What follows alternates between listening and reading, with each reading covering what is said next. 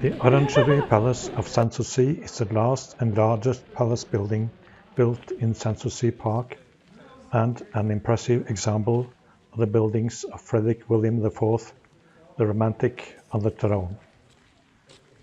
The imposing building with the plant halls and the central palace, its sculptures, fountains, arcades and terraces, brings a flair of southern architecture to Potsdam and vividly documents Frederick William IV's.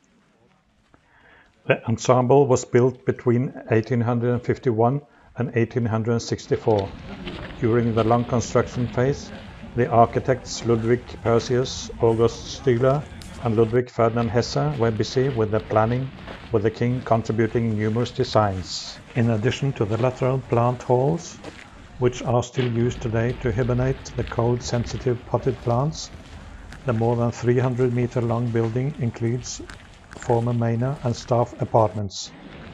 The plant halls are among the largest indoor event spaces in the Berlin-Brandenburg area, up to 1,000 people per hall. In the central building of the three-wing complex is the imposing Raphael Hall, which houses the remarkable collection of over 50 copies of Raphael's paintings from the 19th century, including replicas of such famous works as the Sistine Madonna or the Transfiguration. On the red silk covering of the walls, the paintings in gilded frames unfold their full splendor.